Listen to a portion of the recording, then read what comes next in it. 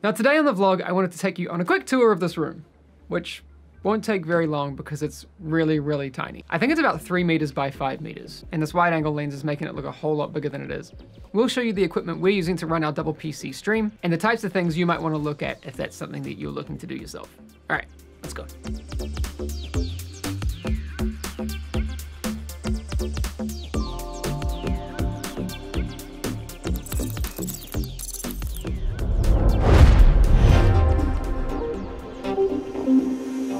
Now before I'd done this setup, I'd actually done one for the division over in the other room, and looking back, it's kinda horrible. And there are probably some things in this room that I wouldn't do again either. One of the things that I looked for when I was trying to set up both of these rooms was some content that could help me do that. I looked at other people's setups and that sort of thing, but there was a distinct lack of videos on the subject, so hopefully this helps some people. For me at least, I like to think backwards when I'm doing some sort of setup like this.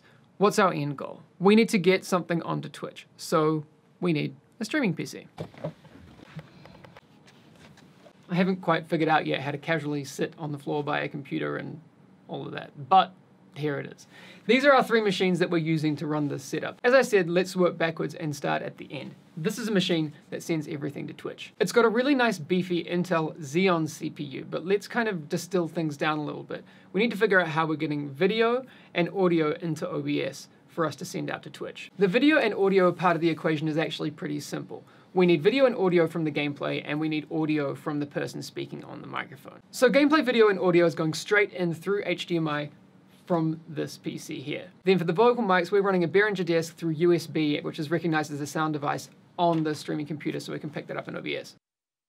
That desk is actually hiding away here behind this PC, and you can see here that we have 2 vocal mics plugged into that. That's the other thing that's always a little bit tricky. How do you get that game audio that's being sent over HDMI to the streaming machine also out through those headphones that we just had a look at? Now there are ways to do it through Windows native audio recording and playback devices and that sort of thing, using stereo mix and whatnot. But the easiest way that I've found is to use a free program called Voice Meter Banana, which you can get from vb-audio.com,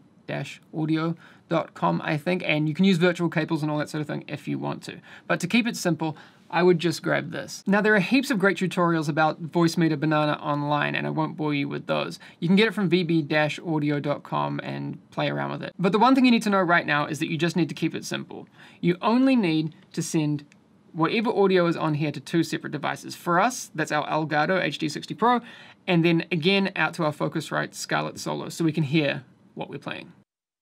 We've covered game audio and video so people can see and hear what we're playing. We've covered audio so our stream can hear us. But so our stream can see us, we're going to need a webcam. For us right now, we're using the Razer Kaio ones, which, full disclosure, they gave us to try out, and we're really, really enjoying those. In the other room, we've been using things like this Logitech, I think it's the C920 and that sort of thing. All really good webcams. The one thing about webcams that you need to know is that the webcam is only a half or even a quarter of the battle. Consumer webcams really struggle without a lot of light. The Razer Kaio figured this out and has the ring light on it, but it's still not really enough for us in this room. You can see I've got this softbox in here to get a bunch of light. I've also got the blinds open today so we get natural light, but we don't have that when we're streaming. Oh, yes! One of the things that I don't know if I figured out perfectly yet, but it was a question that I've always had, was how do we get this microphone to both computers? We obviously need this mic to be picked up on any game we're playing on the gameplay PC, but we also need that picked up on the OBS encoding machine. I'm not sure that this is the optimal way to do it, but this is at least how we did it for our setup. We've got our main microphone going in here, and then what we're doing is we're splitting that signal, so you can see 2 outputs out the back.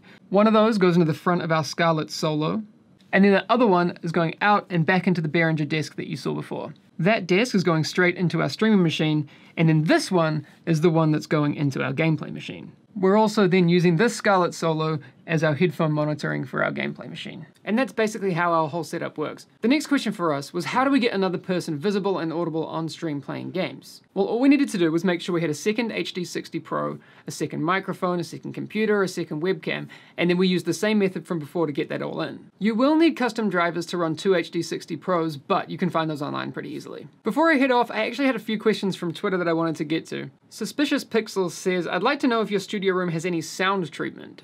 At this stage, we're just operating out of what is essentially a converted office space, but there are a couple of things we have done to mitigate the sound issues that we do have. We've got a rug on the floor, easy. And then we have these big, thick black curtains. I would also in the future like to have some foam up on the walls, but for now, it's doing pretty good. All right, my buddy Sir Skank at Bungie asked, I always love hearing solutions for weird quirks, and if I knew then what I know now sorts of things about setups. Well, the thing for all of this is that it doesn't seem to be any sort of official training for this sort of thing. I mean, if you've done an audio engineering course, you'll know part of it. If you've done a video production course, you'll know other parts.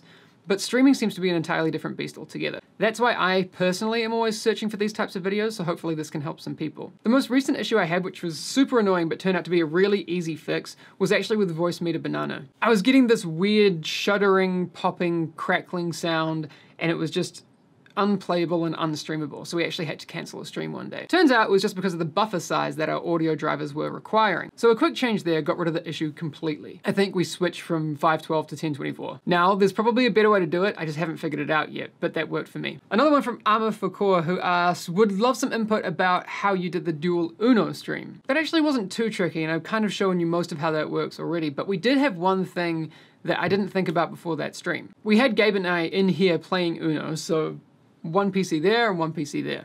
That was fine. But what we needed to do was have Arix and 269 on Discord, but not hear them twice. Now there are heaps of ways to do that. For example, you could use Voice Meter Banana to route the Discord audio only to Gabe's headphones and not outputting to the PC, the streaming PC. But the good thing about Uno is you only really need one active viewport to be able to see what's going on in the game at any one time. So we didn't need to have the audio from two PCs really, and we just switched his one off. But in the future, should we be playing other games, PUBG for example, you'd still want to be able to hear both computers active at one time, maybe quite low, and then you would only want one Discord, so we'll have to use Voice Meter Banana and that sort of thing for that. Again, there are a bunch of tutorials online that are much better than what I could tell you. Uber Timmy was also asking, can you explain the sound setup? I noticed you had a mixer. Yep. And I'm looking into the same thing. Would like to know what program you use and how it's set up. Also, how you control the lights. I mentioned it before, but we have that desk going in through USB to our streaming machine, and that works really, really well. I actually didn't do that on our previous setup, so it was this mess of 3.5mm cables and all sorts of things that I don't really like. So I'd recommend, if you are getting a mixer, to look at getting something that has USB compatibility. On the topic of lights, I actually want to do a dedicated video to that, but the ones we have in here were given to us by LifeX, all the RGB ones that you see. We have the strips up on the shelves, behind where the camera is right now, and we have the strips behind the desk, which are kind of just cool, and just add a little bit more light in here. I've got an app for that as well that you can see here. So for example, I can turn off various lights, I can change the colors, and we can even do things like integration with ifthisthenthat.com, ifttt.com, where if something happens, for example, we have it set up, if anyone follows the Engon channel, to do some cool stuff on the ones on the shelves. But you could basically have them do anything at any time for any reason. And another question from George who says, I'd love to know what peripherals are being used as well. So we talked about the Razer Kaio, but you know what, I'm gonna grab the camera and we'll have a look at the other ones. We're using this guy here, which is a SteelSeries Rival 300. And then we have this Corsair keyboard, which is an RGB K70 Rapid Fire, I think. All right, that's gonna be it for today. I'm doing jazz hands now or something. But if you have any questions or comments, you want to know more about our settings or that sort of thing, just let us know in the comments down below and we'll get back to you. If you have a moment, leave a like, subscribe to the channel if you can, and we'll see you again next week.